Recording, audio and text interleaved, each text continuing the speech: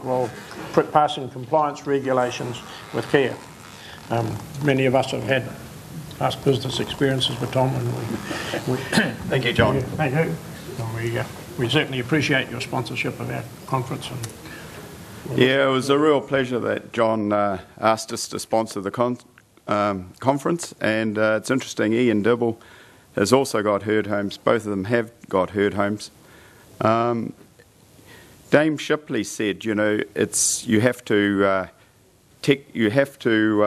know what's going on, and you've got to accept change. And when you actually look at all this, I was a very good farmer at one stage. Now I'm quite a confused farmer, but during that, once I got the Grasslands Award, I had to find a passport, get a passport, went to England.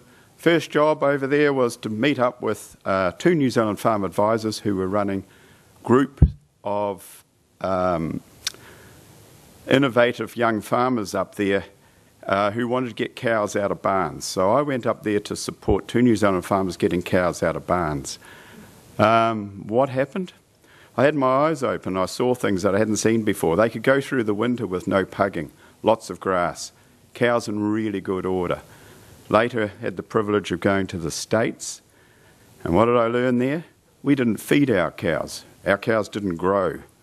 So soon after that, I got back and met up with the AgResearch guys that I had worked with before I got the award, and said, we need to bring some sort of animal housing into New Zealand. Not because we wanted to house cows, but because we wanted to grow more grass and grow better animals. So it has nothing to do with a barn. But the barns we saw, both in the States and the UK, really didn't suit us. And a lot of the emphasis of those barns were for long-term animal housing. So what we needed was something which would be more on the order of free-range chooks. And there's a lot of very smart, innovative farmers out there, and some of them actually realise that their cows are very smart and innovative cows too. And if they get hungry, they'll find a way out of a paddock. If they get hot, if they can, they will find shelter, or cold. So it's probably time I got on to the speech. So what I'm meant to be talking about is bringing all the things together that has worried most farmers, and that is compliance and still making a profit. And it is really all just one. We'll explain it as we go. Which button do we press? Now, I don't know, did any of you get down to see John's cows down there? Did you go there by bus? Yep. Well, this is in the winter time, and those cows are every bit as big and as huge as you'll ever see. The yearlings, equally as good.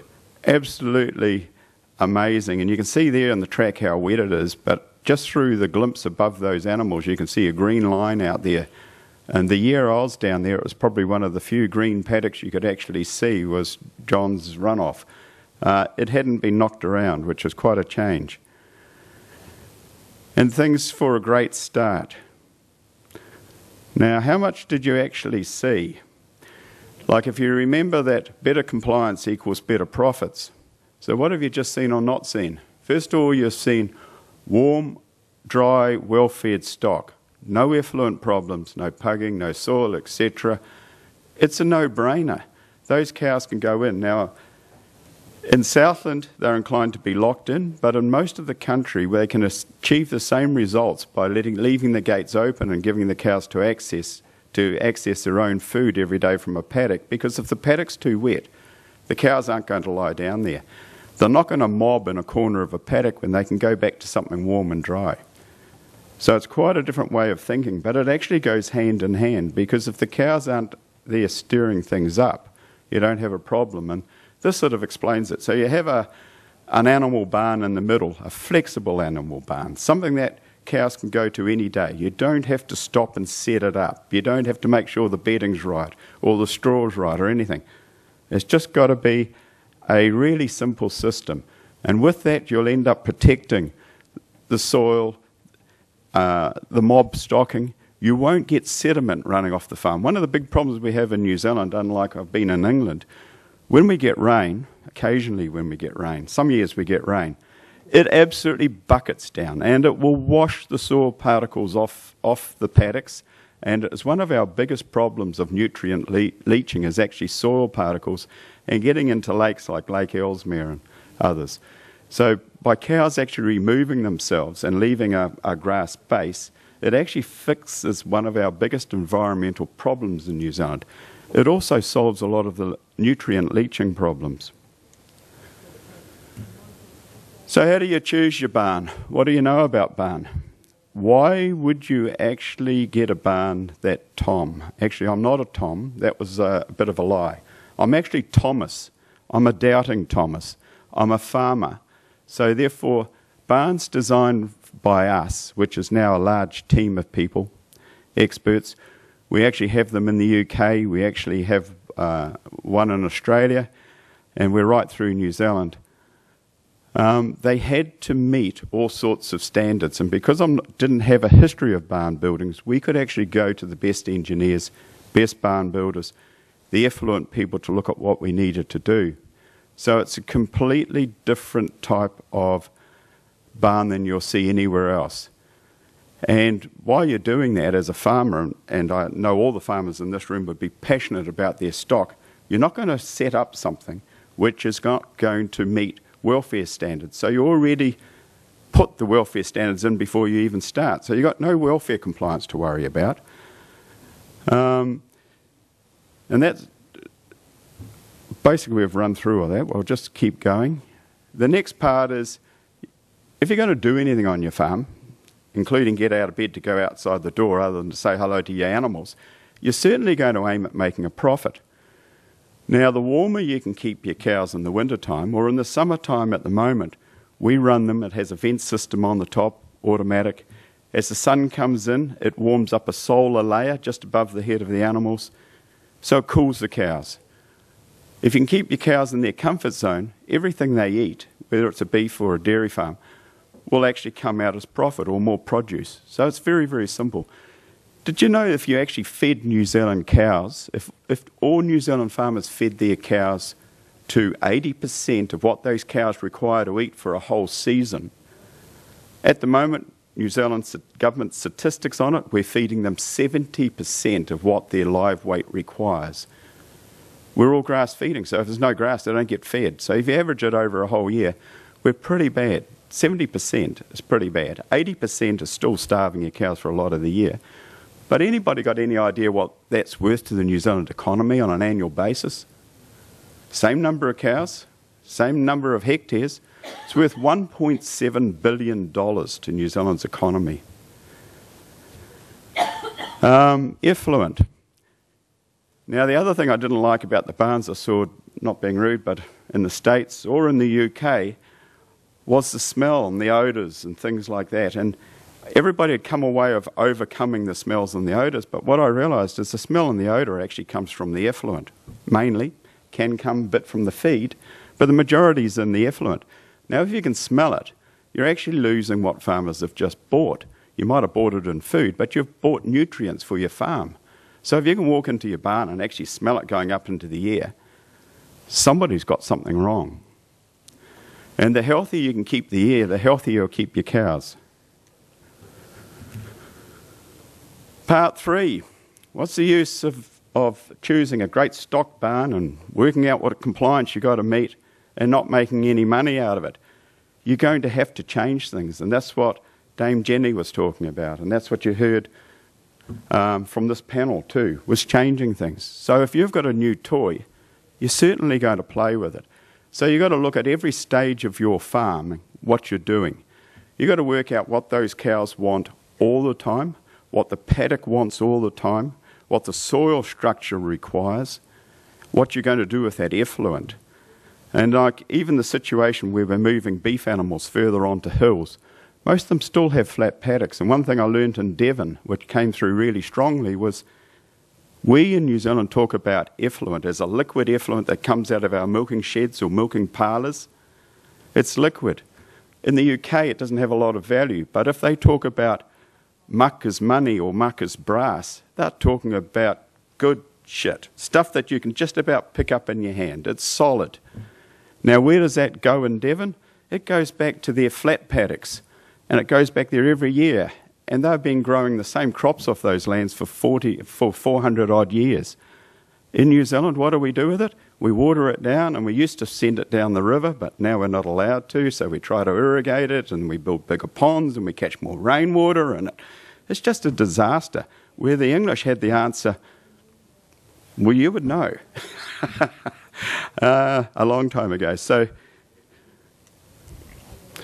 this is one of the observations we made. On the left, well, on your left there, that's the herd home with the thermal layer in. Now, you'll see another shot of it, but it has the electronic vent on the top, which you actually can see there.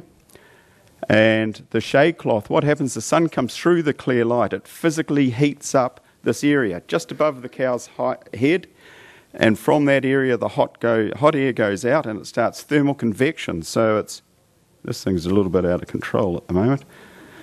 So am I. But the other one is the American barn. And what I noticed with the American barns is they used to have a high-pitched roof well above, and they would try to use fans to drive that air back down again, because they realise you see a lot of barn statistics. And statistics, what is it, the saying? Statistics, damn statistics. American barns can explain exactly how much air they're losing out of their barns. Do they actually talk how much of that natural airflow is passing over the head of the cow? It's nowhere near the head of the cow. It can be 20, 30 feet up in the air. What we want is we have to put that matting right through at cow height so that every hot spot needs new air. So it drives the same amount of wind through the cows with no cost. Shading is critically important. We have a variety of these sorts of things. Now, the other thing too is, and we talked about this, or I heard this again today, not every farmer requires the same thing all the time. So in this system, we can actually run water into the stored effluent and liquidize it. Or we can have it dry stored, or we can have a scrape system. And the dry, we can get it up to just on 30% dry matter with no mechanical intervention at all. These are just choices. Okay, most farmers don't like to throw anything away, but if you look at that old barn there, you probably think, wow. Actually, the farmer that built that was the first person that built one of our herd homes quite a few years later. But it was built about 30 years ago. He's a stubborn old boy, great guy, really enjoy him. He's in Kumeu. When he built the first herd home down there 10 years ago, he was the last 3 farms in the middle of Auckland. He is now the last 2. He said to me, look, I've got this old shed, what are we going to do with it? And I said, well, it's quite obvious. You either pull it down or he wasn't keen on that. It was his pet, he built it. So we re-roofed it, and we've given him, it's not just natural light and getting light in there, but light is so critically important to stock health. It is partly to do with vitamin D, which actually then will affect vitamin A and cause rickets and all sorts of things. It's partly to do with that, but the main reason why we want clear light in the barn most of the year round is to kill bacteria.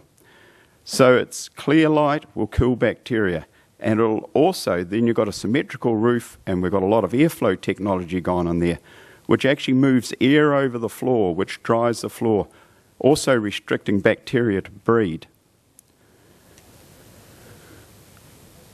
Right, so one of the problems that we've seen, and we see it with our own clients, is a lot of them will actually build a barn and then think, well, how are we going to use it? And a lot of them love it for the time of the year they build it for. One of the first we built in the Waikato was purely for cooling his big pedigree cows in the middle of summer. He was really reluctant to use in the winter time. Then we have others, like John, who would use theirs flat out during the winter, but I doubt if they would ever go in there during the summer. Do they if it snows? They have a good summer down there. So it's a matter of having a facility which is flexible, and actually the cows know where it is. We've had 16 model changes in 10 years of building herd homes. And the first 2 original ones on my farm, just south of Whangarei, not far from here, We got concrete cutters in because we were going to change the end and the way we emptied it. And it was a beautiful day just coming up to Christmas. And at 9 o'clock, the concrete cutter came, and about 9:30, 10 o'clock, he had knocked out the end wall and flattened all the gates. And we got a deluge that I would die for at the moment. We just had rain galore coming down, electrical storm. What happened? 360 cows broke their paddock gate down to run back to home, the big sooks. And all we had was concrete cutters, and it was very entertaining. I went out later. So this is another thing that we've just started on. The cost of entry for a lot of farmers is high. So this is a compressed soft rock floor. And you think of your farm lanes or your farm tracks. In the summertime, they will cope well. If they get wet, they will start to break down. Now this, we can run 2 mobs of stock through all winter, and we get no floor deterioration. And that is going back to what I was talking about before, getting the airflow right, getting the drying right. The only trouble in this system is the effluent is on the floor. It has to be scraped off daily, and because it's drying, you're losing sulphur and you're losing your nitrogen out of it. But there's a dry product and very easy to store. Right, just a bit of a breather, and we'll... how much time have we got? Cool. So why do people own farmland? My reason for that is to enjoy livestock and through them convert grass crop to money. That is great farming. That's what I want it to be. Now, really interesting. At the moment, we are... Well, I'm finding it interesting. You're probably finding it pretty boring, actually. But right at the moment, we're going through some refinancing with banks, and they want to know how you got on. So, 2001, I sat down with engineers, concrete manufacturing engineers, pre-stress concrete engineers, agri-research scientists, and I said, I want to build a barn. Now, we're not going to put any electricity in. It's going to keep cows cool. It's going to keep them warm. It's going to have no odour, effluent. It's going to be magical. And they sort of laughed and said it wasn't going to happen. And believe me or not, it didn't happen on the first few models either. But we're getting pretty close to where I wanted to be. The bank managers now look at us and sort of say, well, that's all very good, but what's it actually done for you? Well, back in 2002 to 2004, our cost of production of milk solids, I can't convert it for those that are in pounds, but it was about $1.86. That's not including labour and not including a feed bill. What is it today? We're doing just on 70% more production now on my 4 farms than what I was in 2002 to 2004. Cost of production. Anybody want to take a stab? It's been a decade. Ooh, you're all chicken. We're 1 cent cheaper, so we're $1.56 or something at the moment, our cost of production. Because basically our land mass has stayed the same, but we're doing an awful lot more production. So, same cow shed, same number of cows. It's just what I went back to before. Most New Zealand farmers are underfeeding their own cows. We're damaging our land, so we're not growing the grass that we should.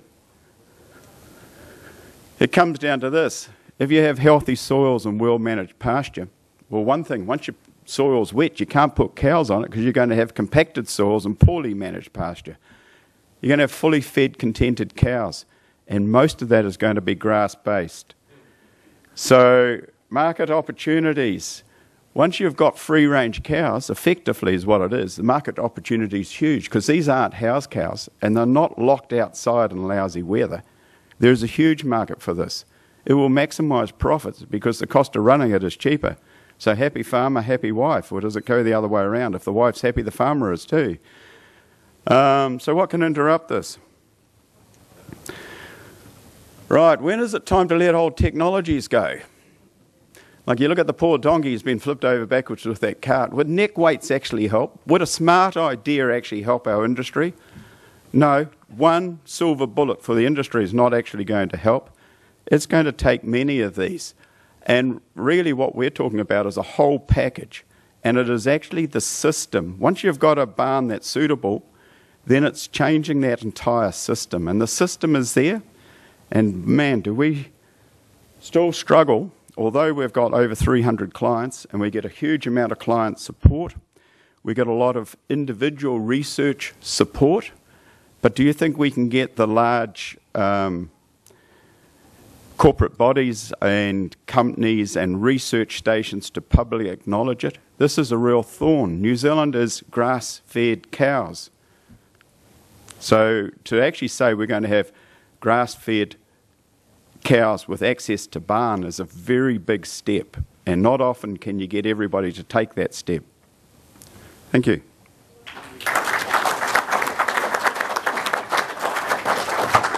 Yeah, thank you very much, Tom. Right, question time. We've got time for a few questions. Welcome, Paddy. Thank you. Well, good afternoon, ladies and gentlemen. It's great to be back in the land of the All Blacks. Normally, at a conference like this, I like to start off with a bit of a story. And when I'm talking at conferences in Australia, I always preface the part I'm about to do by asking, is there an Englishman in the audience? Now, obviously, we have Englishmen and English people in the audience today, so just bear with me a little bit. But it's a story about an Englishman who was very, very talented man, but he used to get very nervous before he went for a job interview, and he found this job up in Scotland that he thought he was fitted for. So he went up to Glasgow and he worked out what he'd have to do. Was his appointment was straight after lunch, so he'd find somewhere to sit down and have his lunch, read all the bio of the position, etc., and then go straight for the interview. So he walked around Glasgow and eventually found this little side lane. He looked down, here was a restaurant site, so he walked into the restaurant, thought he was going to have peace and quiet, and looked around, there's only one other person in the restaurant. So being an Englishman, he had to be polite. So he got up and walked over to this fellow and said, "Hey now, is your name Richard Fitzfarthing-Waite?" He said, "Do you mind if I sit here?" And the little fellow's eating. He said, "No." So he sat down. Didn't say another word. And the Englishman said, "What's your name?" He said, "Mark." "Mac." "Hey, Mark." No. He said, "Must be McNabb. No, Mark." "No, come on." "Look," he said, and put his knife and fork down. He said, "Look," he said, "my name's Mark." He said, "I'll tell you the story of my life and then you'll piss off and let me eat my meal in peace." He said, "I was born Angus McDoodle in a village north of Perth." He said, "My father was a crofter and didn't have a lot of money." He said, "But I had a terrible intensive desire to be a doctor." So he said, "I studied terrible hard at school. I got a scholarship to Glasgow University where I studied hard for 3 years and I graduated as a doctor, so McDoodle MD. He said, "I couldn't get a job in Scotland or England or Wales, so I had to go to Africa. And I saw all the terrible suffering in that continent." So he said, "I come back to an ecclesiastical bend and studied from a doctor of divinity." And he said, 4 years later, I graduated. So I was McDoodle, MD, and DD. He said, then we went to Paris one weekend, and he said, the blood ran to my loins and I contracted a social disease. So I was McDoodle with MD and DD, but I had VD. He said, the Dean of Divinity just threw up a little man and took away my DD. So I was McDoodle with an MD, but no DD, but I still had the VD. He said, the VD got worse and my doodle dropped off. Now I'm just Mark. Anyway. All right, back to cattle. Yeah, so actually as I was sort of packing to come over, I threw a few things in the bag, and one of them was this tie from the 2007 Rugby World Cup, and on that pretty much is every country represented with Shorthorn, so I figure if the cattle job gets a bit heavy tonight, we can talk rugby, and we've got some stuff to auction for Richie McGaw anyway. Look, I've really looked forward to this since Bill and Judy asked me about this talk. I mean, I don't know if you're going to enjoy it, but to me it doesn't seem a lot of point in people literally travelling around the world to come somewhere and be all hail fellow well met, but actually not get down to core issues within the breed. So that's what I'm going to do in the next 20 minutes. And if anyone would like to talk to me after, I appreciate it. So, and what I really want to do is actually issue you a challenge. And it has been interesting this morning listening to Dame Jenny and the other speakers. We've all alluded to the internet, just how important it is. So to a certain degree, you're already warmed up for what I'm going to be talking to you about. But what I'd like to do is issue you with a challenge. And the challenge comes from a book written by T.E. Lawrence, or Lawrence of Arabia, called 7 Pillars of Wisdom. And in that book he wrote that all men dream, but not equally. For the dreamers of the night awoken to find it was merely their vanity. But the dreamers of the day are the dangerous ones, for they dream with their eyes open and they make things happen. And that's my challenge to you and to myself and others in the Shorthorn breed, is to become dreamers of the day and make things happen. Because I guess the thing that I find personally so frustrating with Shorthorns is the product is so bloody good. If we had a crap breed of cattle, you can put all the spin on it you like, you're not going anywhere. But we have a top breed of cattle. I've been a top breed of cattle for 200 odd years. And as I said the other day at our Shorthorn board meeting in Australia, I think the thing we have to change is the culture. We've got to change from being a culture of, oh, well, we breed Shorthorns, well, don't tell anyone, no, to where we step out like some of the Angus breeders and we're a winning culture. And if you ever wanted to be in any country in the world where culture is dominant, this is the country, I'll tell you. Now, those who follow rugby union will have heard of the All Blacks, the local team. The All Blacks are the #1 team in the world, population of 4 and a bit million, the #1 team in the world. The All Blacks, a game of rugby union runs for 80 minutes. The All Blacks play it for 79 minutes, 64 seconds. Everyone else plays it for 70 and hope they can last the last 10. They run on the paddock expecting to win. We don't run onto the paddock expecting to win with our breed, and that's the core thing we've got to change with our cattle, with our Shorthorn cattle and our people. We've got to turn them into dreamers of the day. So how do we do that? That, to a great extent, is done through the power of the internet. Whether we like it or not, and whatever you say about the internet, don't worry about it, it's here. I had a client the other day, a gentleman 80 odd, and he was worried when he turned his computer on and he got on the internet he might wreck the internet. And I said, well, it's designed to withstand a nuclear war, so don't worry about your computer. But we ignore it at our absolute peril. Now, up on the screen there, you can have a look at the country you've come from. These are the figures on internet usage that have gone from 2000 to 2012. Bearing in mind, the internet basically became a public utility around about 1994-95. So there's been enormous jumps in internet usage. The one lagging behind there is South Africa, which hasn't grown that much. But you look at some of the other countries, we've all taken it. The internet is part and parcel. Dame Jenny was saying this morning about in China, where they get on the iPhones and start ferreting out stuff. You know, 350 million people use an iPhone. Just incredible. To me, one of the light bulb moments for me last year was with the Drovers Journal, which now goes to just on 1,000 people around the world. And looking at the program I use is called MailChimp, and you can actually look behind it and see who opened it, how often they opened it, and what they looked at, etc. And I don't know why, but I assumed incorrectly that because we're basically involved in primary production, we wouldn't be as speedy as real estate agents or whatever else on the use of iPhones. 61% of the people open the Drovers Journal on their iPhone. Now, I thought they would have gone to their computer, but they just, Sunday morning, they pick it up. It's interesting, just on that, on Sunday morning, why it's Sunday morning, I had a phone call last year from this craggy old voice on the end of the phone, rang me up, and he said, I'm not happy. I said, oh, why not Drovers Journal? Oh, God, here we go. Because my problem is I type something and hit the send button before I read it. And I said, what did I say? He said, no, it's not what you did. What you said, it's what you did. And I said, well, what did I do? He said, I got it on Saturday night. And Sam, my wife, and I were going somewhere early Sunday morning. He said, I'll blow it, I'll send it Saturday night. She'll be right. So I said, is that a problem? He said, of course it's a bloody problem. He said, that's why I'm ringing you. He said, because the wife and I, we get up on Sunday morning. He said, we go around the cattle. We get back about 10 o'clock. We put the kettle on, turn on the computer, and there's the Drovers Journal. He said, it arrived Saturday night. You buggered our Sunday. So it's Sunday morning it is, and I've got a subscriber in Montana, God bless him.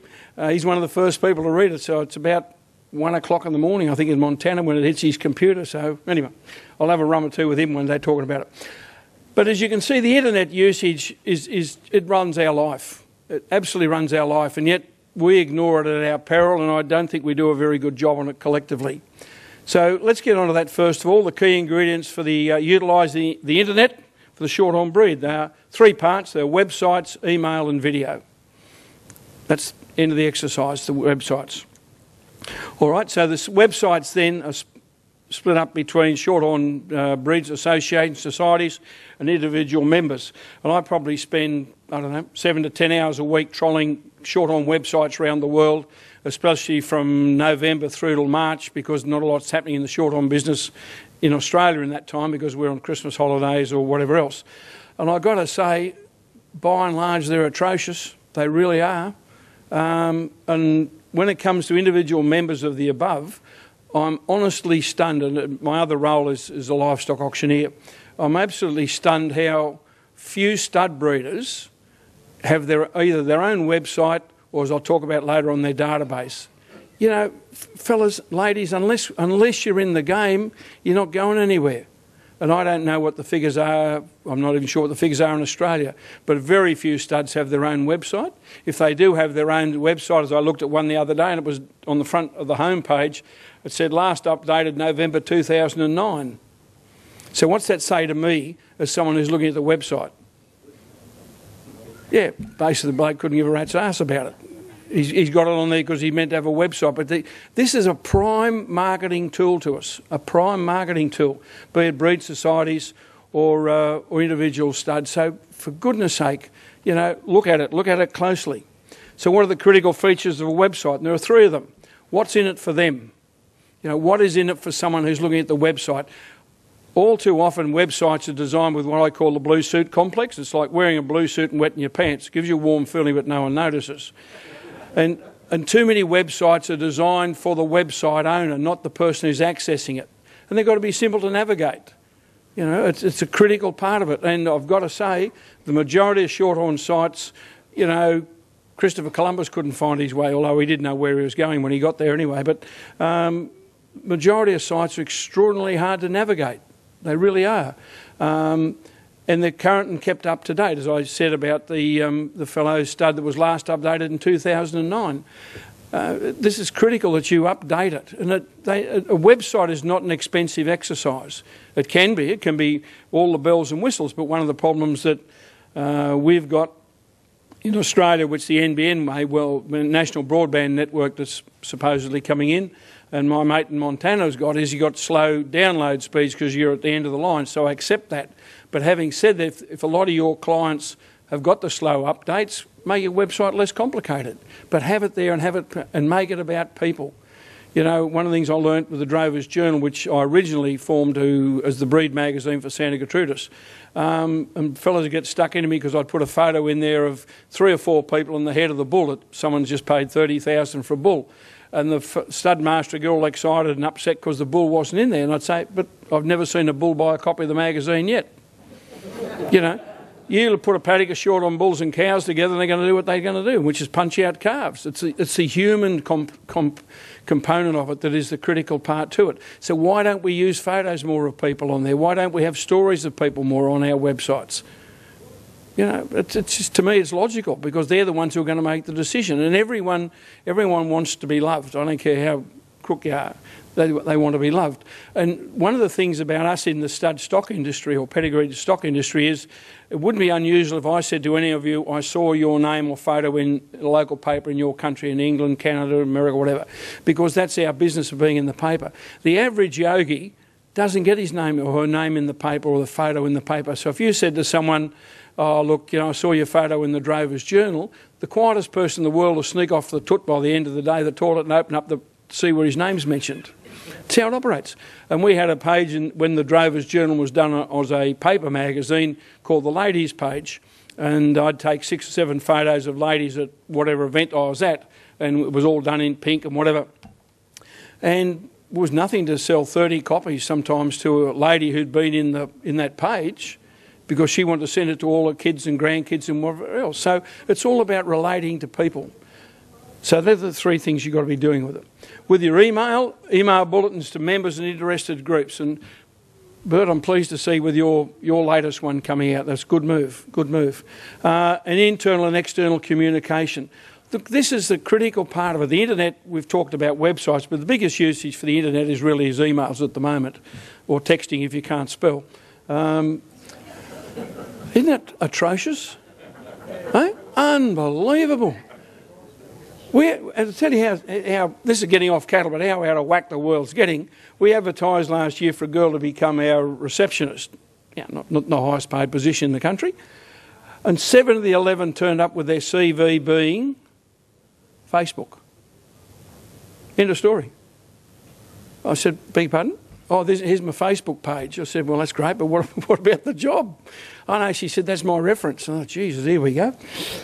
Anyway, So it's a whole educational process, and I think I'm speaking. I think it might have been Frank was saying earlier on today about the younger people in the UK. We've got to start tapping into them. In America, the big youth market. Australia's got a big youth market, but e-bulletins are absolutely critical to you. And I just do not follow why pedigreed breeders don't have an ever-expanding database.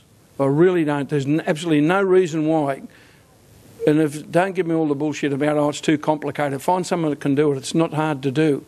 Because these are the people that supply the income to you. So why wouldn't you communicate with them?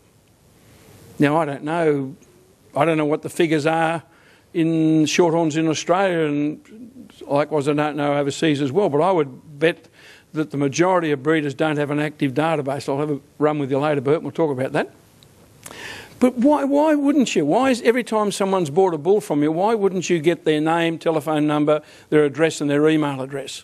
Now, I'm also involved in selling real estate property, so everyone that comes through an open house or a farm open, we get the name, telephone number and email database, and they get put on the list for the Drover's Journal equivalent is called the Drum, and I've got nearly 3,000 people on that get something from me every Tuesday morning.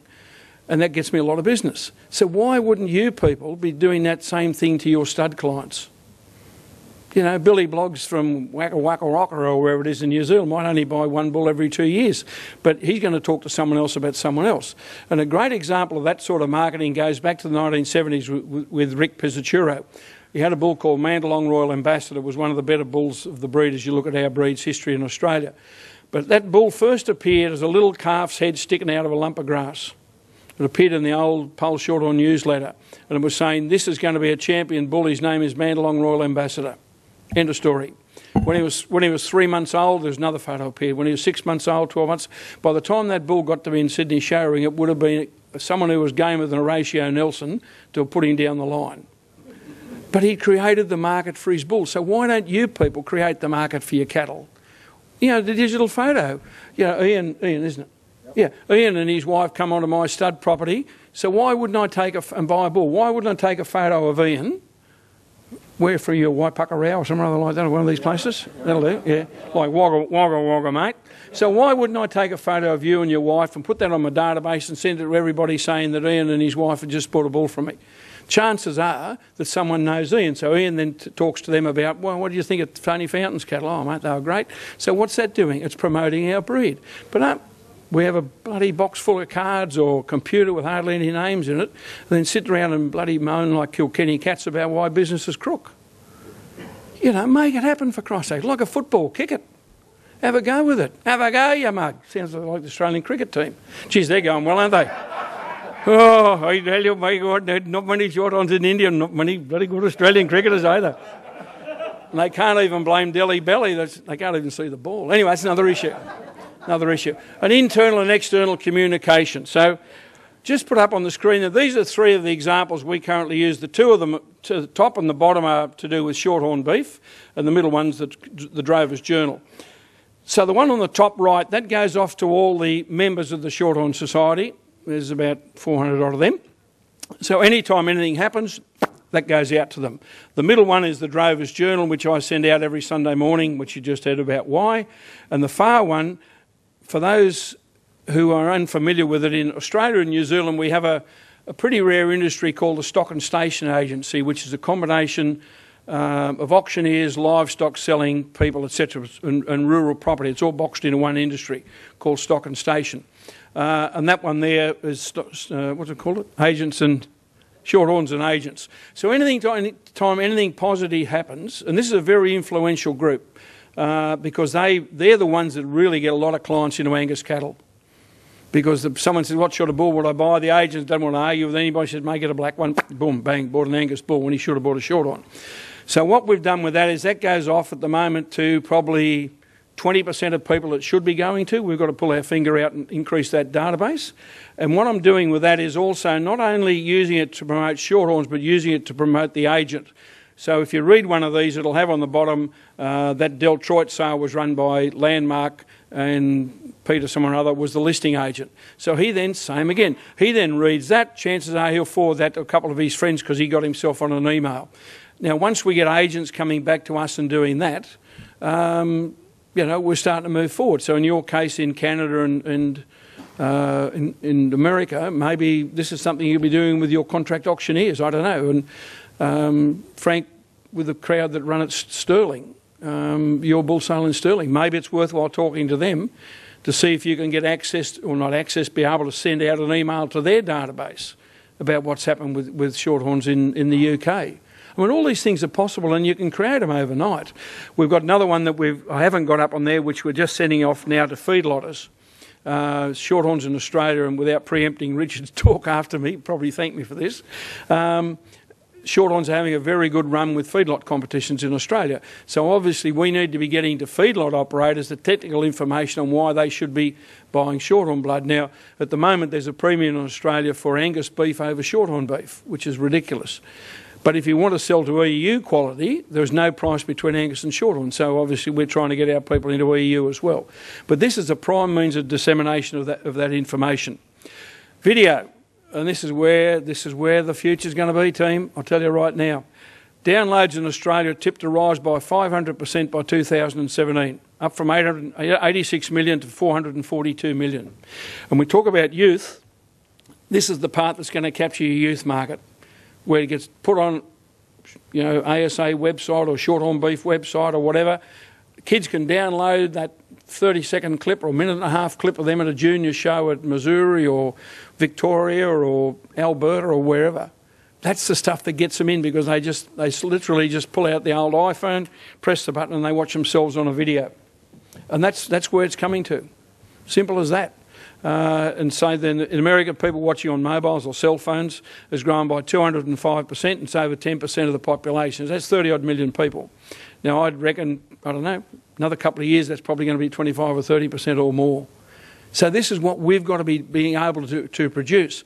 One of the things I'd love to see with our website in Australia is with the members section, where if you go into the members section now, it just has statistical data from ABRI. Boring as batshit. What we should have on there is segments in there where there are videos. So if you want to become a member, why don't we give them quality information? So why don't we have on that website, and you know, maybe worthwhile you looking at, is so the members click in with their membership number. They can either look breeding information through ABRI or other bodies. They can look at training videos. We all here know probably how roughly to teach a calf to lead. Your point, Bert, was so many people aren't cattle owners in the traditional sense that are now part of your society. How many of them would know how to teach a calf to lead? Or simple things that we grew up knowing to do. So why don't we put a training video on there? You go into any technical product to see how to fly it, an iPhone or a printer or whatever, that company will have somewhere a short video that takes you through how to do it. So why don't we do the same? Now, we can all go, oh, it's all bullshit, you know, we're getting too old for this, all that crap. We don't have that choice. We've either, you know, as my old man used to say, either piddle or get off the pot. And we're going to make this stuff happen. It's how it goes, and it's that content that's the critical part of it. And the key to all of that is data. Data is dollars, simple as that. There should be everyone, be it a stud breeder or a organisation, to have an ever-increasing database. The reason Amazon.com is worth squillions is not because they yet to make a decent profit, it's because they've probably got God knows how many millions of people on their database. So whoever bought Amazon, which is unlikely, they would pick up that database. And we need that every time you meet someone. You've got to be swapping business cards, says he hardly brought any. Get their information, put them on the database, they get an email, thanks very much, put you on my database. It's as simple as that. It's absolutely critical. So how do we go about the data collection? Same way as we build membership, by working with states or divisions at bull sales, having that information. They just fill in their name and their email address. Bang, they go on the database for your e-bulletins or whatever it may be. Notification of whatever's happened. Because see, the thing that controls all of this is a word called delete. The consumer now has the power. If they don't like it, they go, hit the delete button, you're gone. Simple as that. So unless, and I honestly, with the Drover's Journal, I know when I've done something that went all right and something that was a gutser, because I look at the hit rate, and sometimes I've either got a bit excited and said the wrong thing, or it wasn't that much interest and people haven't clicked on it, because everything I have on the Drover's Journal has a hyperlink. Not everything, but sales, etc. have a hyperlink. So you can look at that, and if for some reason they haven't clicked on whatever the point was, then did I make the point well enough, or was there just no interest in it? And you can do the same sort of testing yourselves, and it's not hard to do at all. But we've got to be out all the time thinking data. How do we collect data? How do we do it? And you might think an exercise at a local show, just having some girls there or a couple of breeders there with a pad for people to fill in their name and email address, is a waste of time. It's not a waste of time if you've got names, because they're people who, where it is a waste of time is if you get the names, you don't do anything with them. Then it's a complete waste of time. In short, we build our market share, and I think that to me is what it's all about. The two issues I think confront, and tomorrow I've got to give the final speech where now for Shorthorns, and I'm still working on that because I'm loving to talk to you people. But I think the two key issues we've got is change of culture and our market share. And at the end of the day, it doesn't matter whether you're selling cattle, you're selling these little gadgets or motor cars. Market share is what dictates your success. So unless it's going up, you're not going anywhere. All businesses do one or two things. They either grow or they shrink. They never sit still. And we've got to be aware of that. So data or market share is what we've really got to be doing, and testing it and finding it. The internet's the major tool in that process, and we ignore it at our peril. We really do. We've just got to embrace it, because unless we do that, and what I would ask you to do is, go back and look at websites after, when you get home to wherever it is. Go and spend a couple of hours on the internet and look up websites and look up Shorthorn websites and just see what you think, and just use them as you would use them. That comes back to my question, what's in it for them? We make them too difficult. Some of the sites are horrendous to try and get. I give up on them because you can't get the information out of it. For stud breeders who are here, all your basic web page has got to be as a home page, which it's about us. Invariably, it's a family history or whatever. It's got bulls that you got for sale, a bit of a story on your herd, what females you got for sale, and how to contact me. So don't be shy about putting your email address on your website, because that's internet people don't have patience. Doesn't exist in them. They want to go boom boom and make it happen. So on your contact page, make that page easy to fill in. So either you click on the email address and your email form on Outlook or whatever it is will open up and you can type away on it, or you fill in the form and send the thing. But then also have a segment in there, and your internet provider or designer can do it for you for your video, because this is a critical part of it.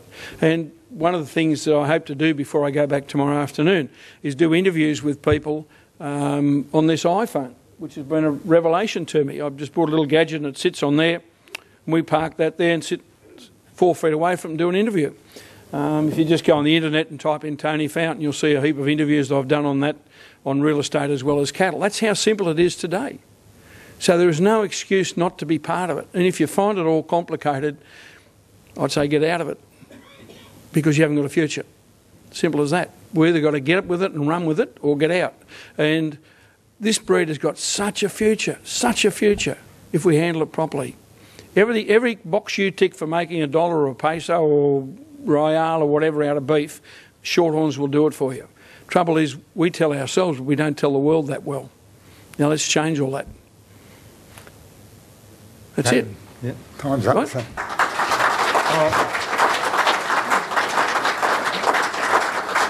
Well, thank Tony for his speech, and main point I got out of it was data is dollars, so Yeah. I think it's most important. So Yeah, no, it is simple as that. Just take a seat here for now, please, and all sorts.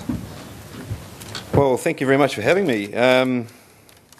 Yeah, 6 weeks moving into a stock feed company, and it's a drought, so it's been pretty tough. So obviously UK's had it, we've been having it, so I don't really want to talk about selling feed at the moment. We're struggling a little bit, like most of our suppliers are out there. So what I thought I'd do is just talk a little bit about me. I live in Okaihau, which is a little town about 40 minutes west of here, with my wife and kids, and we've got a little lifestyle block there. My dad always reminds me it's probably more a life sentence block more than a lifestyle block. I guess for me, moving into this role, I've got a real passion for the industry, and so I thought what I'd do is share with you about where it all begins, and what we do at Ingham's is way more than just selling feed. We like to educate as well. So I thought if you wouldn't mind me running through our calf rearing presentation that we do with all our local stores and the guys we get to sit down in front of on dairy farms or calf rearing, and just as a little bit of a reminder. And I think just going back a little bit too, listening to your speech on getting information, it's something that we're always trying to do when we sit down with someone, grab their email address, their phone number, their address, so we can get a better understanding and clear communication with our customers. So it's really important in any industry.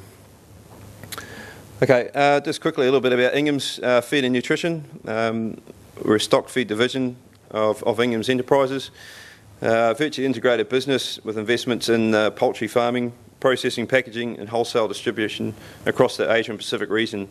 Our brands here in New Zealand, Top Cow, our top calf range. We do a calf range called Country Mile. It's exclusive to RD1 Limited. RD1 Limited is a rural retail outlet, 100% owned by Fonterra. We've also got our Mitavite equine range and our Long Acre, which is our poultry and pig ranges that we do in the retail stores. Okay, for me this is at the beginning. So calf rearing is something that we're pretty passionate about.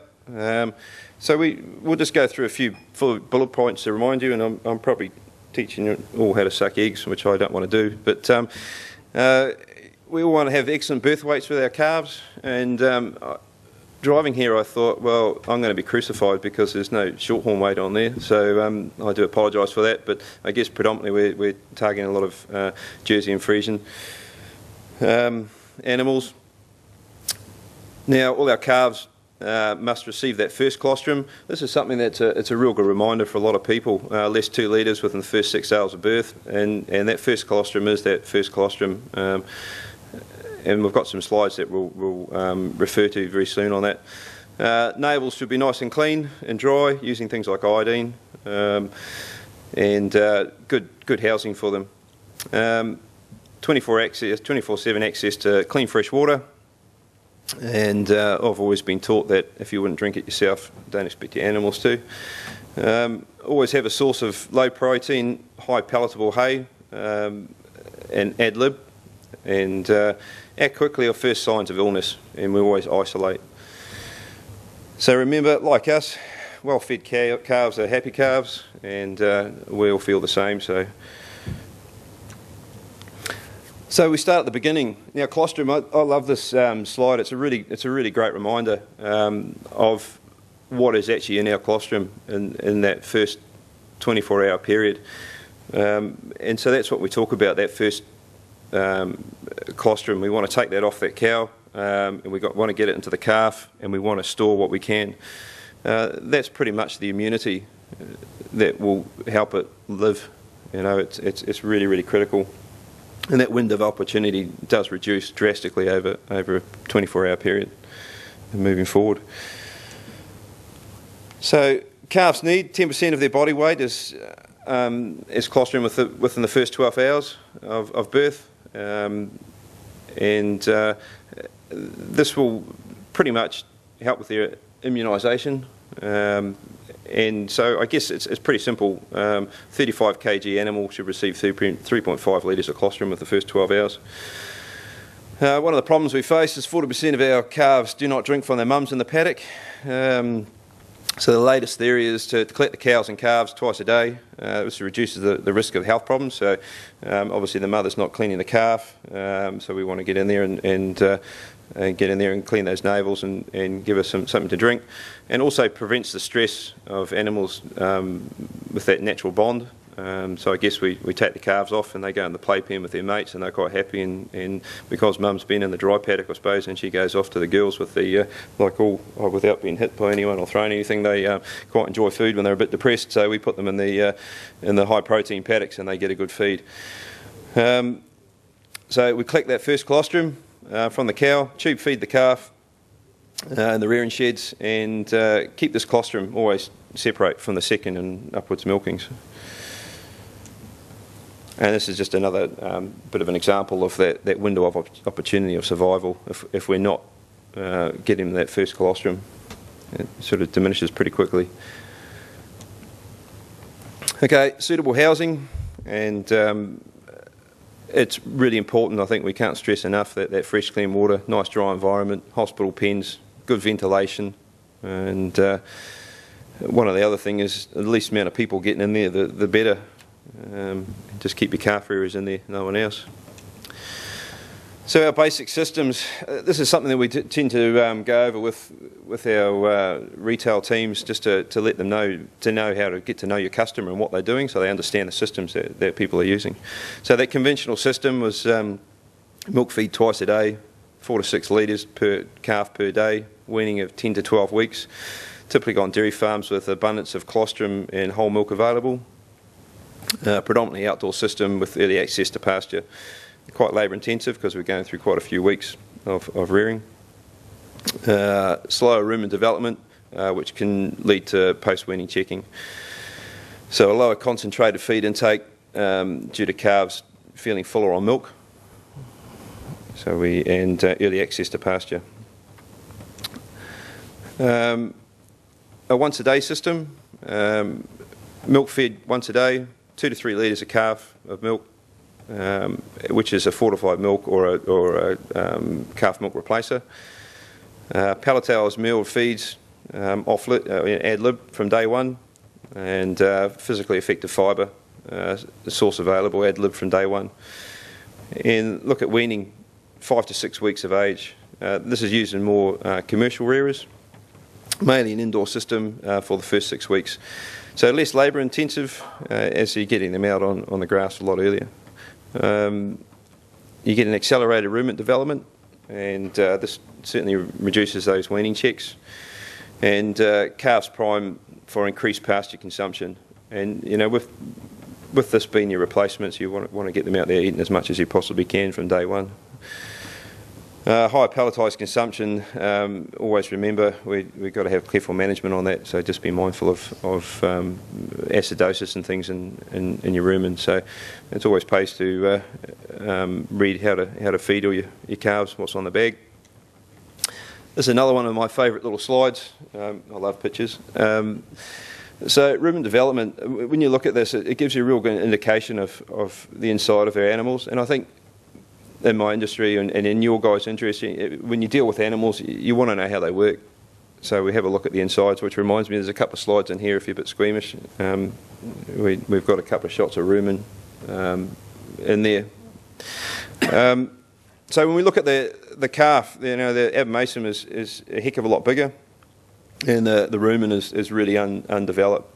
So obviously in the abomasum, that's where your milk goes, and so there's nothing going into the rumen. So we want to get some development happening there.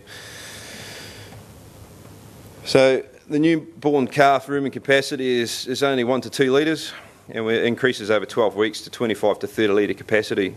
So solid feeds, example, your meals, that develops a rumen through altering the volatile fatty acids and producing via starch fermentation. So this is assisted by your physical effective fibre, which is like your pasture hay and your oaten hay. What we want to do is we want to grow the papillae and the rumen. So that's I guess when the little, so that sort of furry sort of outline or lining of the rumen wall, and we want to increase that. So the earlier this process starts, the faster rumen develops, and we can get things like them chewing their cud after a couple of weeks, which is another really important thing, get that saliva going, and which obviously has got a good buffer with sodium bicarb, it creates sodium bicarb. So it makes a good environment really for the bugs to develop in their rumen. So continued high milk intakes retards that rumen development because it's actually not getting in there. So reasons for feeding hay, and this goes right through into its adult years of having that effective fibre. We want to get something that's more than 2 inches of length in there, so it promotes that chewing and stimulates that salivation and saliva.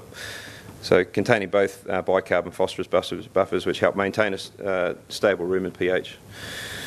So we want to breed those good bugs.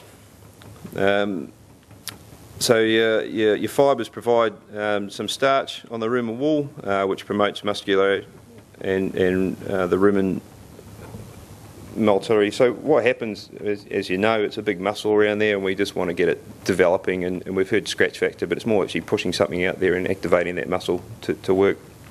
So it can move everything around there like a big washing machine, and it forces stuff more out to the outside walls. So we improve that, and it moves everything out to the rumen wall, and it pretty much gets better absorption and helps grow the papillae and gives you that good energy balance in there.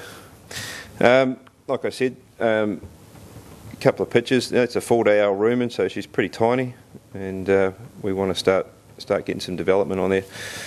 So this is a shot of a rumen on that milk phase.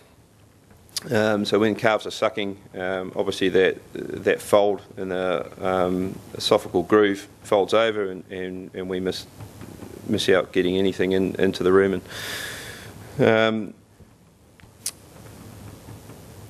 When we start adding some fibre in there, so that's a hay milk mix, we can see quite a significant increase, and it really helps develop the rumen and muscularity, but not vascularisation. So it's the wrong volatile fatty acids that we've got going in there. So we need to put more a combination. So we poke a bit of grain in there, and after 6 weeks, this is a hay and grain feeding plus milk. The rumen is developing both the muscularity and papillae size and vasculation. See, that's a darker colour, so that's pretty much a really good blood flow in there. And as you can see, with it having a hell of a lot more papillae in there, it's a greater surface for everything to absorb.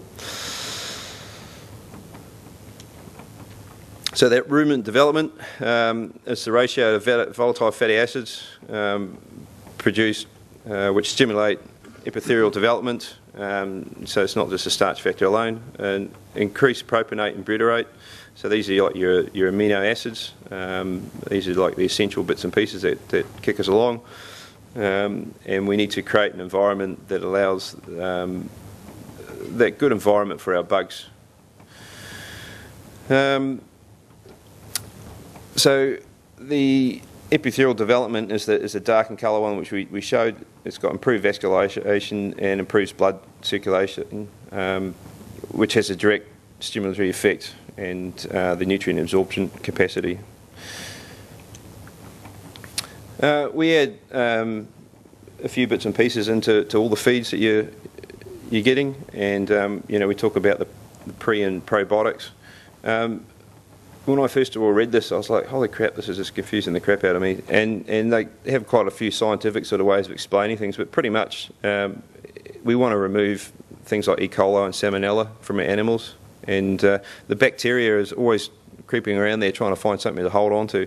So we're going to pop some things in there that pretty much fills the hands of that bacteria, so it's got nothing to grab hold of, and it pretty much passes through the animal and out the other end. And so that's pretty much why we add your pre and probiotics in there. It sort of really helps eliminate any bad bacteria floating around.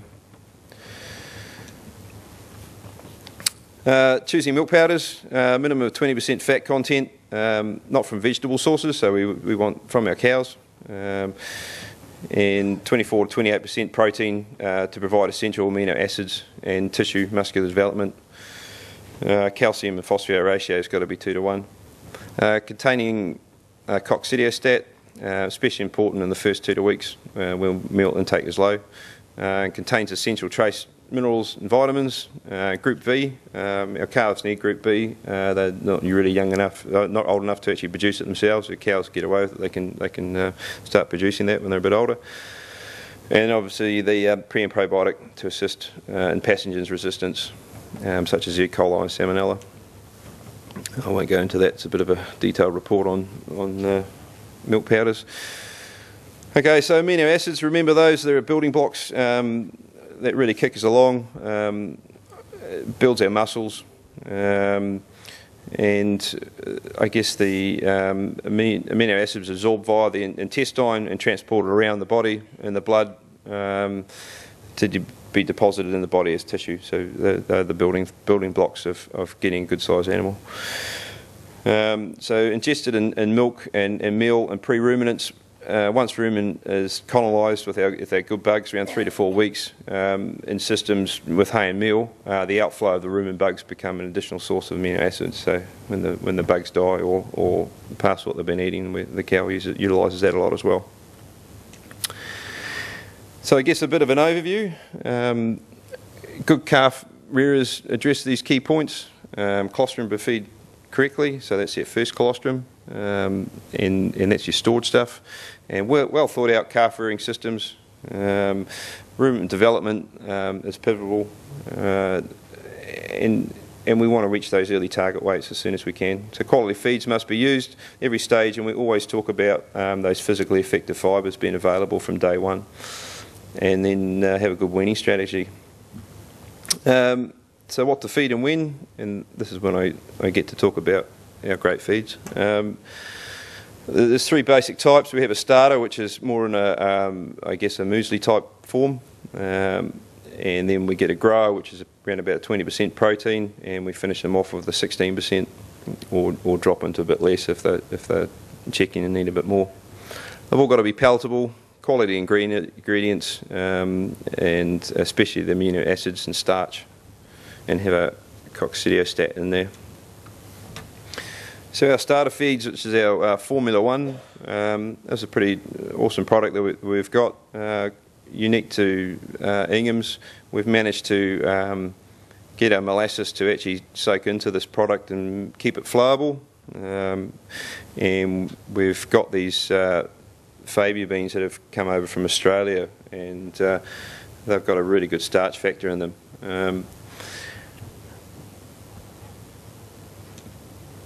Our 20% protein, again, digestibility is good. How we get good digestibility in what we do, we go through a process of when we make these pellets, we cook them or heat them. It not only locks in the nutrients value, I guess it's like if you get a bit of popcorn before you put it in the microwave, it's quite hard to digest, but when you heat it up and it pops out, it's something that you digest it and absorb it really easily. And that's the same sort of process and way of thinking that we go through when we make our products. They're easy to be absorbed into the animal, so they get a really good benefit out of them. In our premium range, we don't put any palm kernel. And then we've got a 16% finisher, again, that can be fed all the way through, on or off milk. We do have a few budget feeds out there. Specifically, we did that Country Mile brand for RD1, and that's just being competitive. We've got to be competitive in these markets, so it will contain a little bit of PK in there, and always containing a coccidiostat. We did pop in a bit of a caution. We had evidently a few years ago had a bit of an issue with someone feeding 20% protein all the way through. No physically effective fibre was available for these animals, and had a major problem with acidosis. So we always put in I guess a bit of a disclaimer in there. You know, if everything we put on the bag, we just encourage people to read. If you're unsure, get hold of your local reps.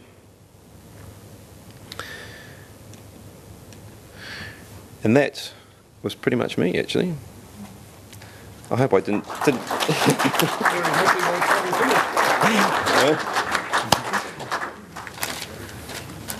Well, I'd like to thank Mike for his address. Thank you, Mike, for this little presentation for you. Ingham Stock Foods has been one of our principal sponsors, so we'd really like to thank them for Chief Executive of Fonterra, and so there's changes in the wind for us farmers with Fonterra. So I'll just hand over to Ben. Thank you for coming today. And thank you for having me. So I have to say, if every work week started in the Bay of Islands, that would be a major win for me. So thanks very much for the invite. And as Ian said, I've been with Fonterra 2 years. I have no connection to farming. I don't quite want to say that I don't know what a Shorthorn is. I've been here now for a few hours, so I'm getting a bit more progress. I've certainly learned a lot about cow stomachs and things like that. So I guess the downside of that is that, you know, I'm going to struggle to make the connection between Fonterra's strategy and Shorthorn specific, but the upside is maybe I might have a bit more of a different perspective. So, and as Ian said, I guess my time at Fonterra has been characterised by being here at the same time as a new CEO, which has been a great journey for me. My previous background was in strategy consulting. And Fonterra is a very exciting company to work for, and it's very exciting to work for a guy with such a clear vision for dairy and for New Zealand's largest company.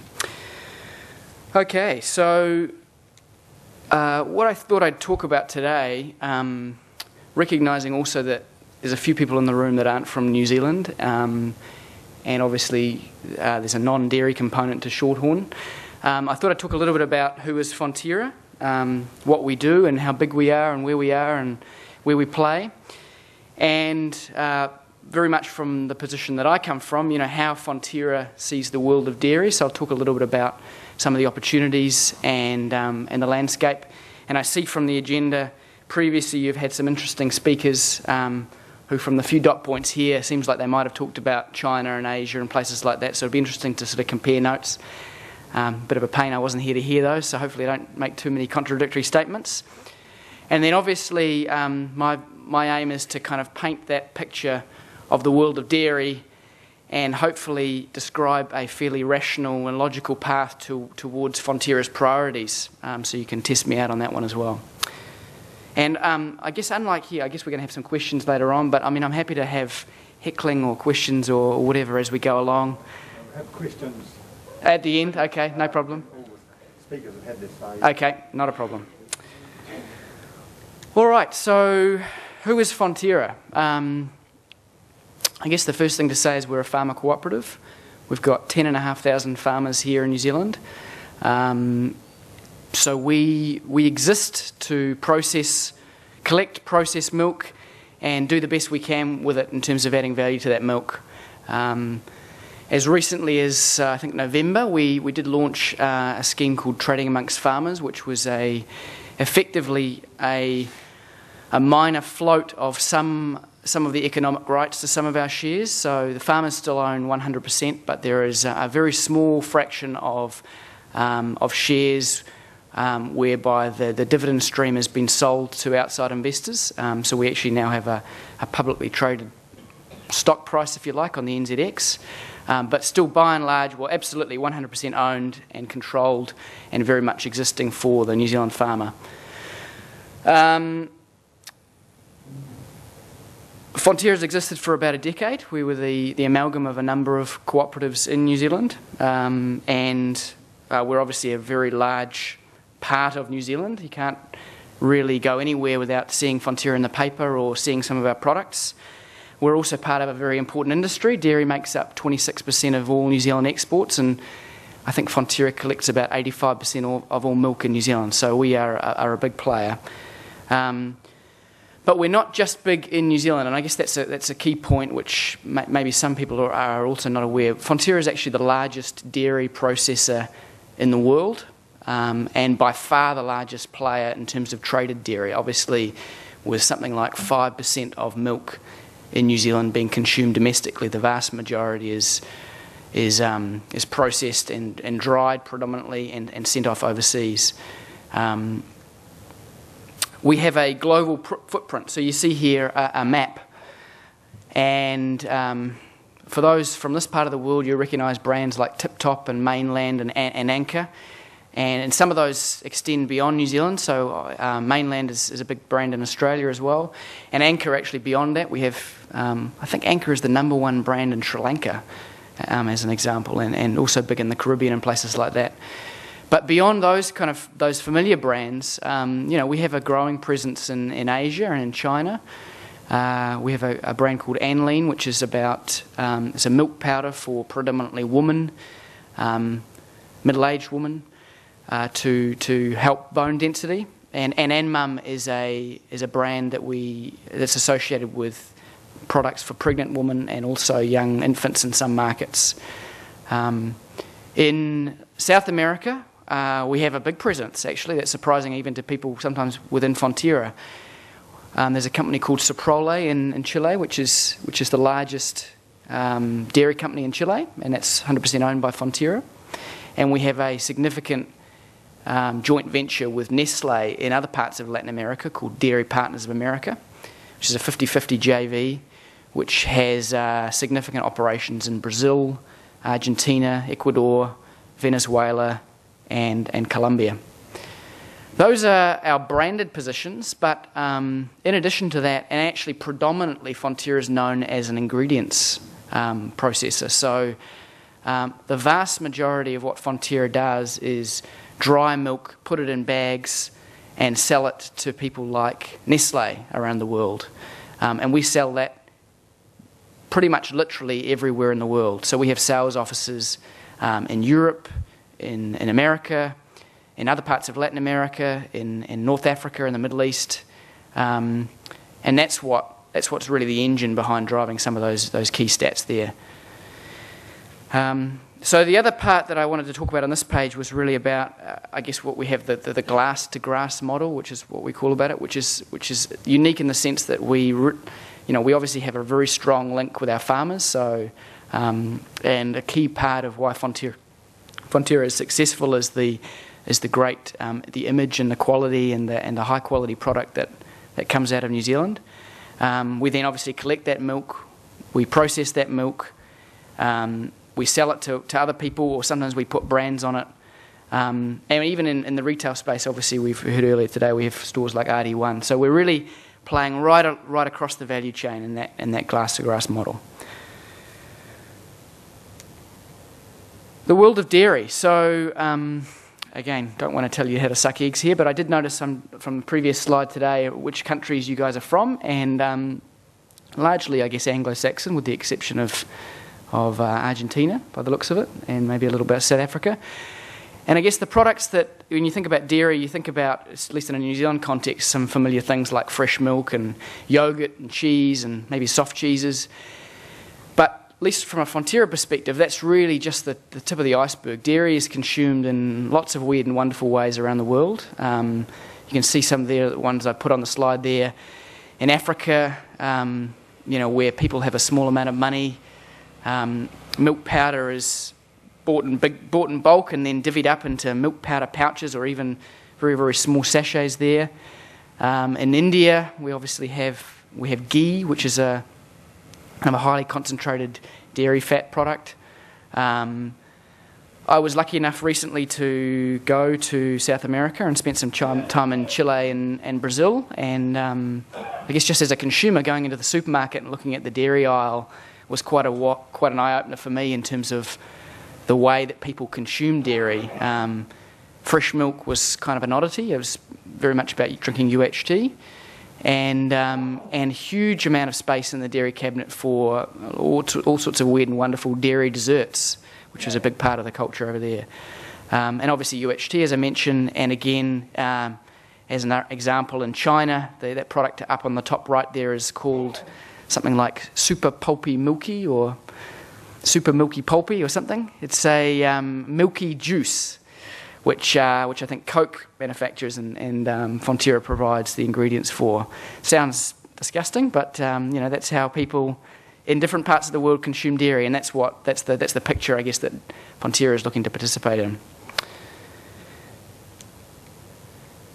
Aside from the products, the key point there is variety. Fonterra is very excited about the outlook for dairy. This chart here, the way you look at that, obviously, is the green bar is forecast demand for dairy ingredients, and the blue bar is forecast supply. So what you see in that picture is you see a sort of a developed market versus emerging market story. Huge green bars in China, in India, and in Southeast Asia, and still pretty big in the Middle East and North Africa, and even in Latin America, and that might surprise some people. It's only at 2% there. That's clouding some big numbers in some markets.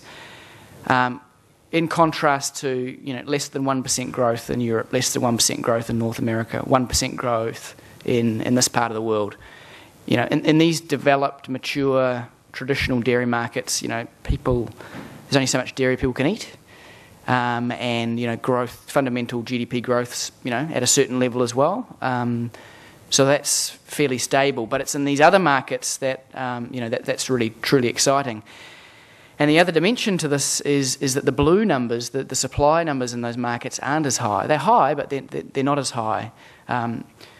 They're just not traditional dairy growing regions. And that presents an opportunity. It presents an opportunity for people in this part of the world or in other dairy markets to shift their production away from supplying domestically towards export. And we've already seen that. This is the outlook to 2020, but we've already seen that within Fonterra in quite dramatic fashion over the last 5 or 10 years. It used to be the case, I guess, back in the mid-20th century when New Zealand was Britain's little farm, that we kind of had to stuff every little bit of dairy product that we could into the home markets. And even more recently, the US and places like that, very important markets.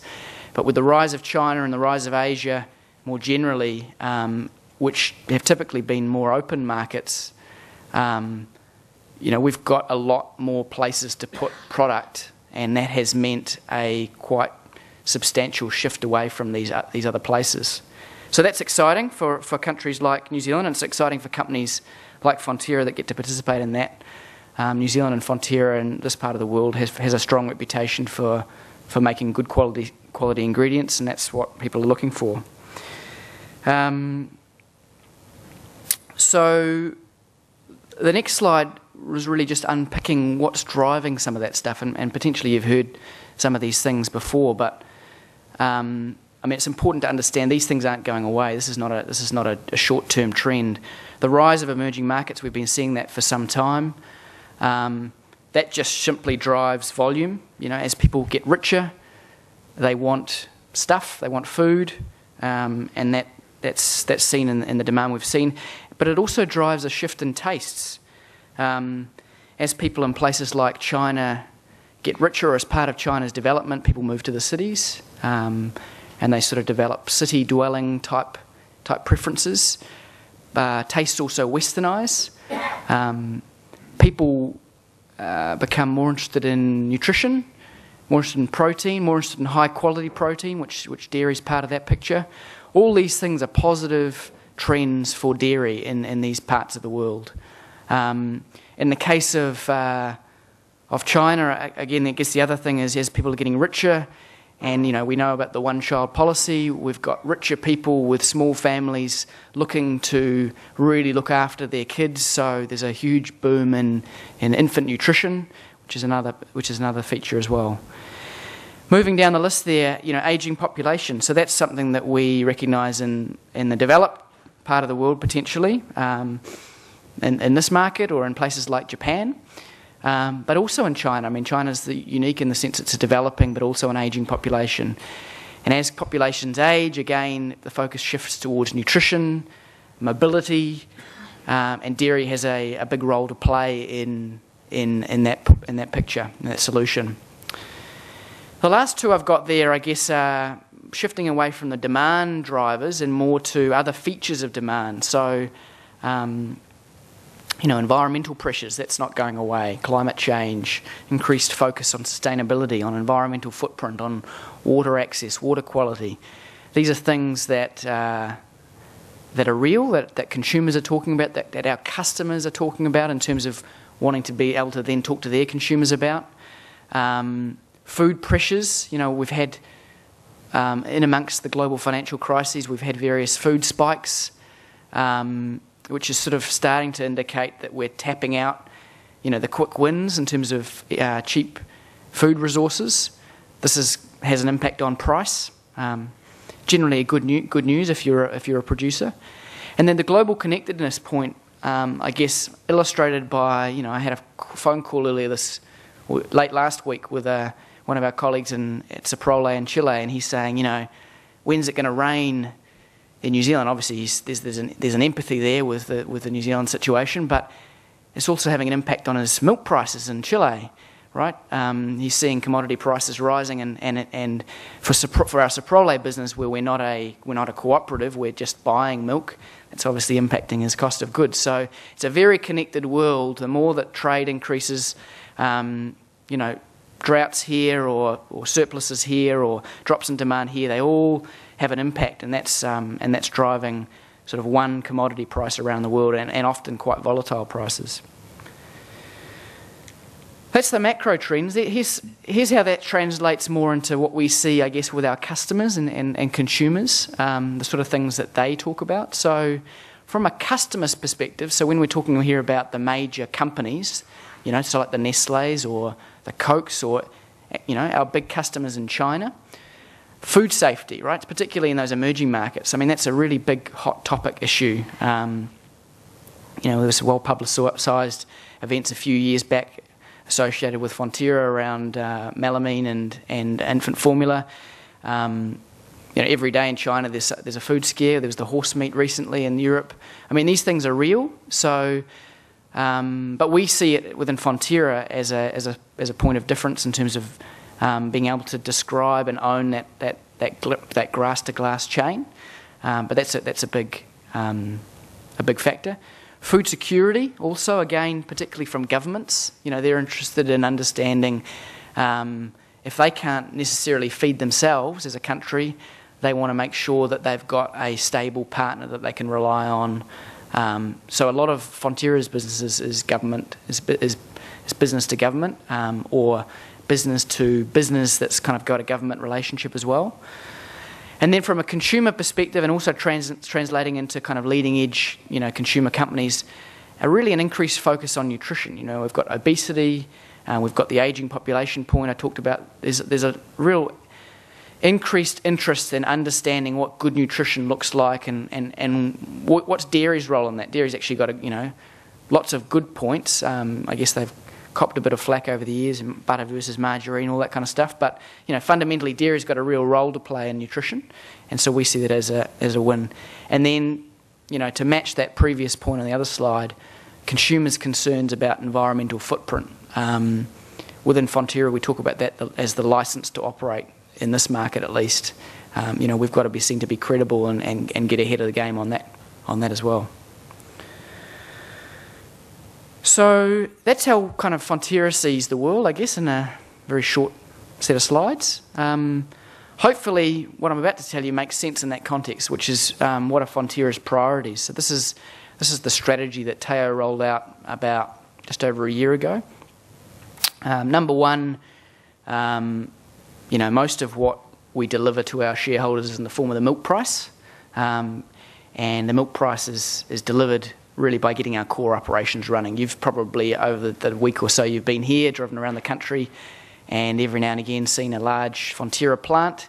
We have a lot of stainless steel around the place, and we need to make sure we run that efficiently, minimise downgrade product and quality problems, and get as much milk through that stuff as we can without having to put more plant on the ground. So that's a big driver for us.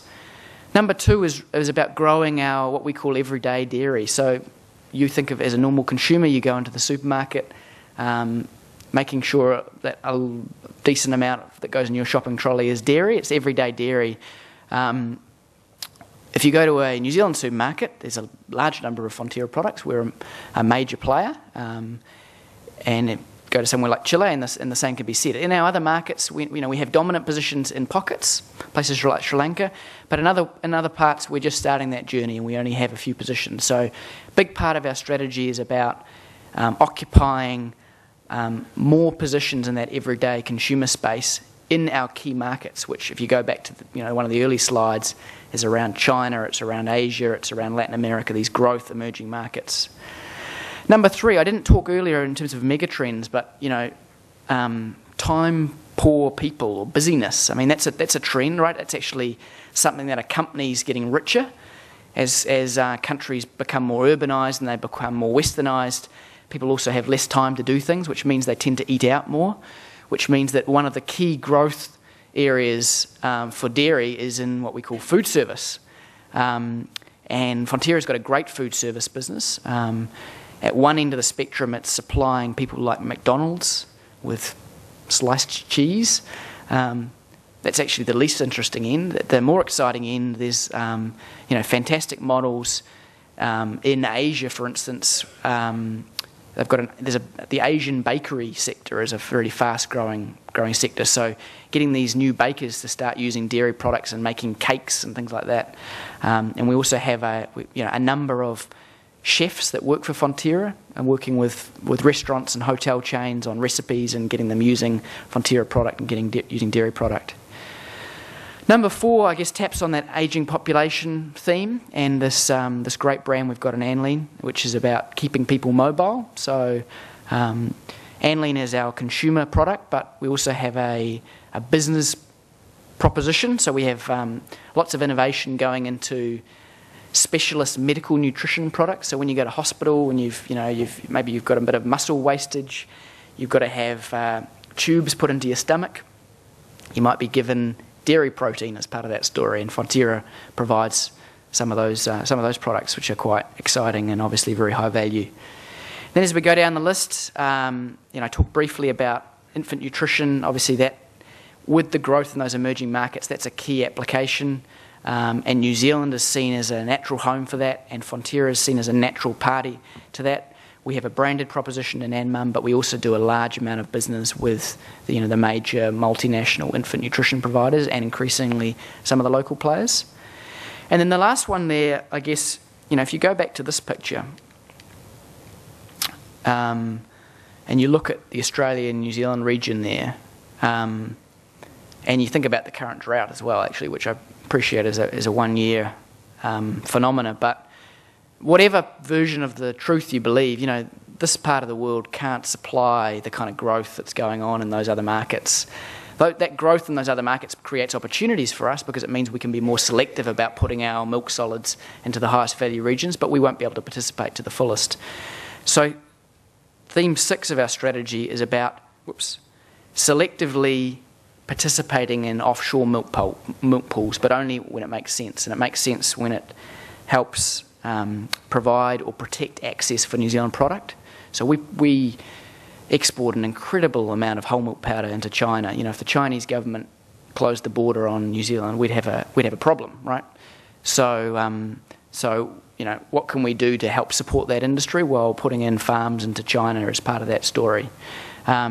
We also do it when we want to have downstream positions. So we want to have consumer positions in market that require fresh milk or require really high quality milk, local milk.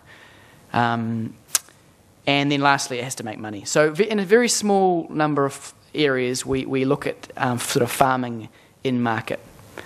So that's Fonterra's business priorities, and hopefully you can see the linkage there to how we see the macro picture. I guess the other side is the non-business initiatives, which Fonterra is increasingly looking to get involved in, and these really are around reflecting what we stand for and also that license to operate point that I made before. So I've just called out a couple of examples here which will play to, or at least have resonance, I think, with the New Zealanders in the room, and maybe less so others. On the left and on top right there, we've got Fonterra Milk for Schools and our Kickstart breakfast program, and this is all about providing nutrition to young kids. So last year we launched Fonterra Milk for Schools, which is Fonterra's program to provide 180 mils, I think, of UHT milk to every kid in primary school in New Zealand for primary schools that want to participate. And this was on the back, really, of an observation that milk consumption was dropping in New Zealand, and our belief that milk is a very nutritious product and will help kids with their learning as well. And we've received a great response in the community for that initiative. And Kickstart Breakfast is much more specific, and it's our partnership with Sanitarium targeting breakfast as opposed to sort of a morning tea kind of pick-me-up, which is the other one, and only for very low decile schools. So it's really providing breakfast where it might otherwise not be provided. And then the living water one is actually something that was announced very recently, I think last week or maybe the week before, which is I guess, symptomatic of a broader topic where Fonterra is doing a lot of work and Fonterra's farmer shareholders are also doing a lot of work. Living Water specifically is our partnership with the Department of Conservation, where Fonterra are putting out $20 million, I think, over 10 years to address water quality issues in some specific water catchments. And obviously that's part of a broader picture around making sure we do the right thing by the environment and address some of the concerns that we hear in the community around not just making great products, but also in the way that we make them. So that's all I had. I think I've used up my time. So no questions anyway. So yeah, I look forward to your questions later on, and definitely feel free to ask anything you like. I'll either answer it or I'll take it under advisement and get back to you. Thanks a lot. Thank you.